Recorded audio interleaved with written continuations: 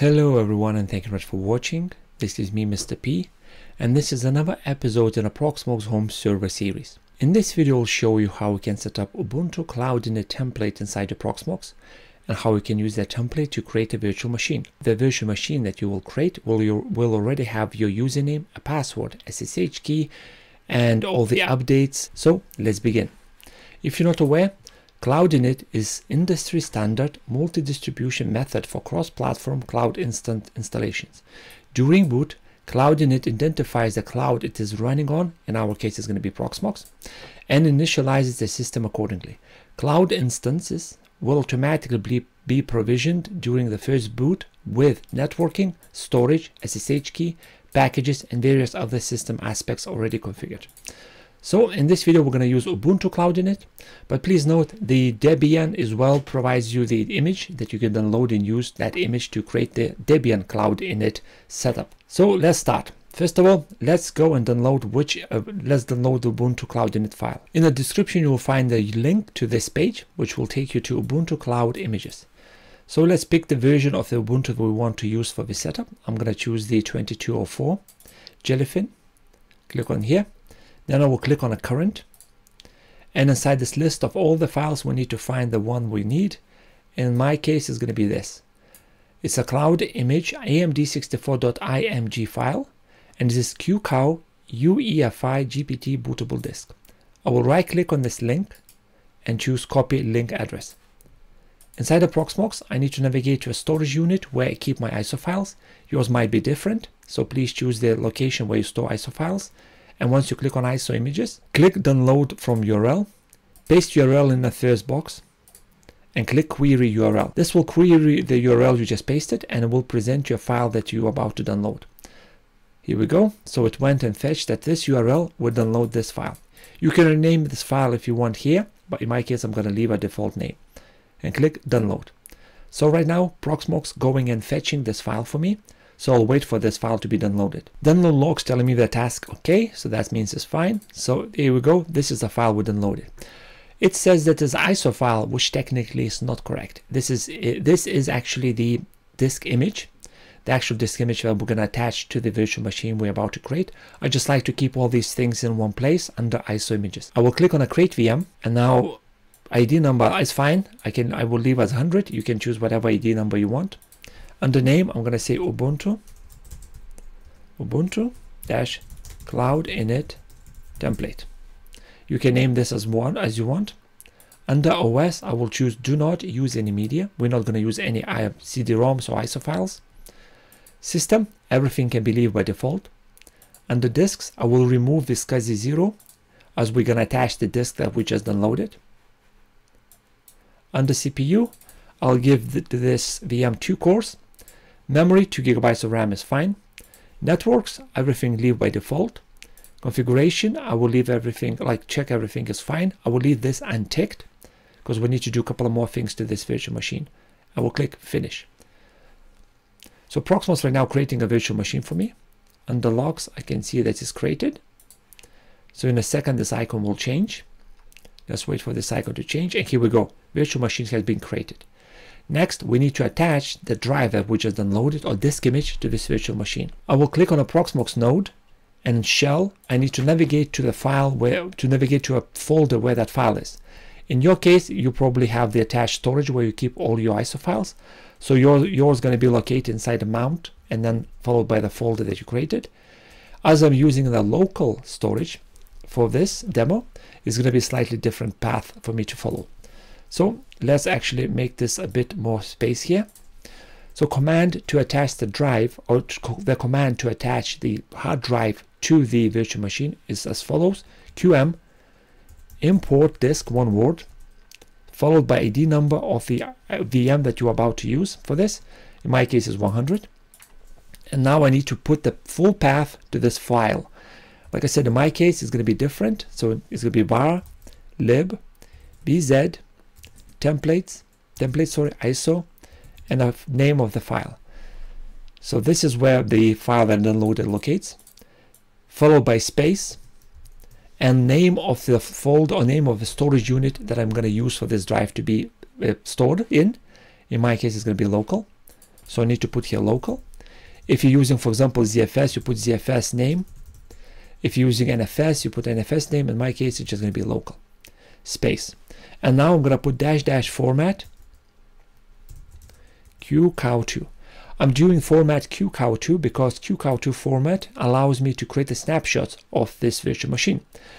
By default, it's going to be imported as a raw disk image, which will not allow you to create the snapshots.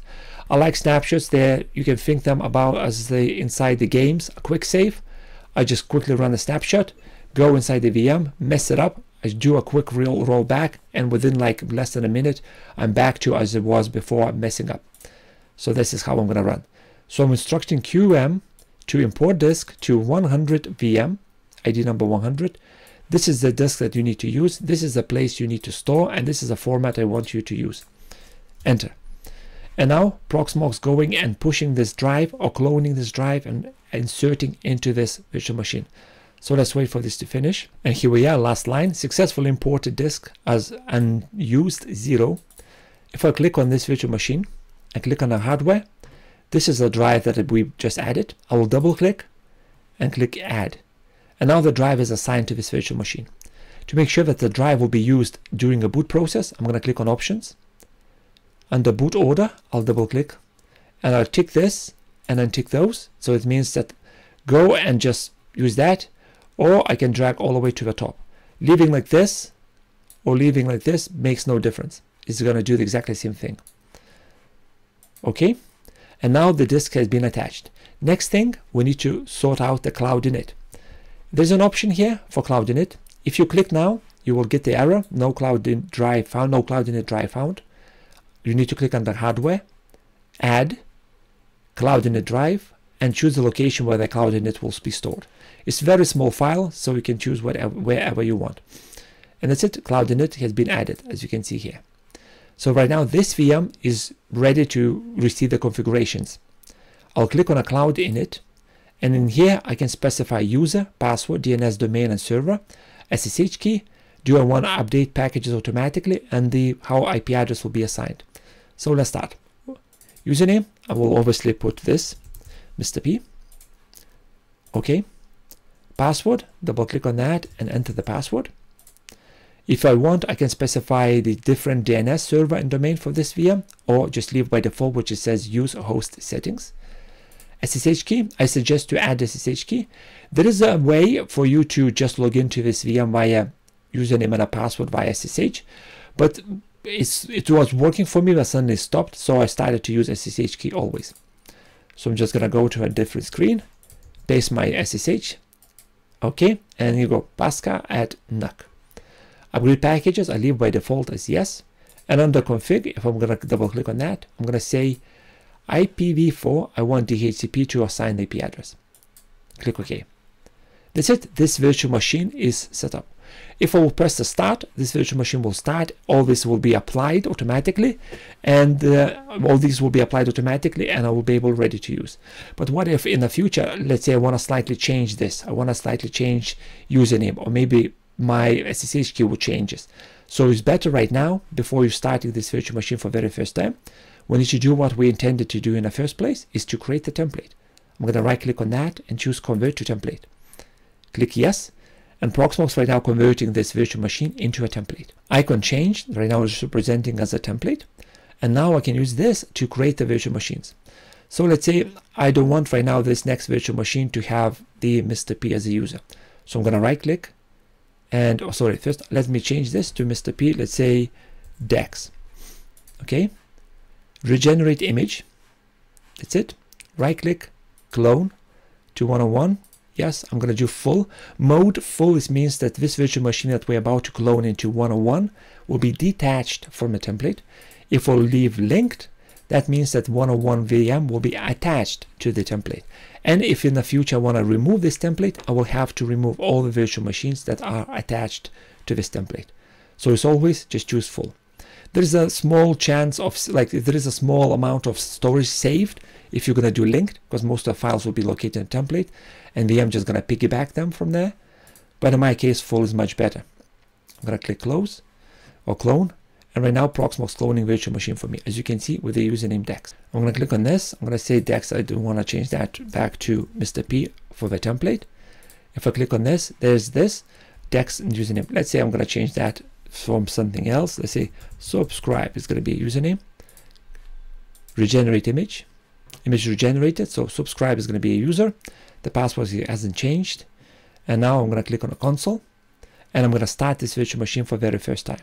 So during the first initial boot, the Cloud-Init Drive will be used to generate the user, the password, will create the DHCP record to obtain the IP address, my public SSH key will be used, and the packages will be updated and upgraded automatically in the background.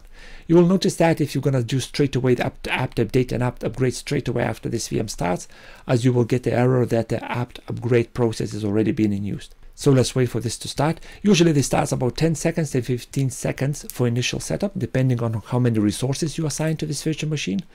In my case, 2 GB of RAM and 2 cores. And here we are. We have very long name, copy of VM Ubuntu 22. So subscribe was the user and a password. And I'm in.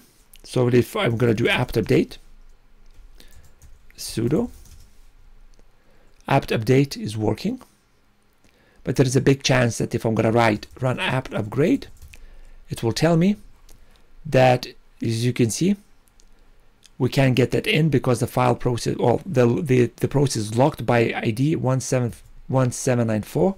And to do that, if I'm going to go in here and put F3 and say apt, here we go. This is the one that's keep popping in and out, and other ones somewhere here hiding, which does an upgrade and update. And here we go. We have the Ubuntu virtual machine created using the template. In the future, let's say if you want to create more ones, you just use this template, right click, clone, choose which one you want. Let's say it's going to be 1, 2, 3. I'm not sure if let's do ABC.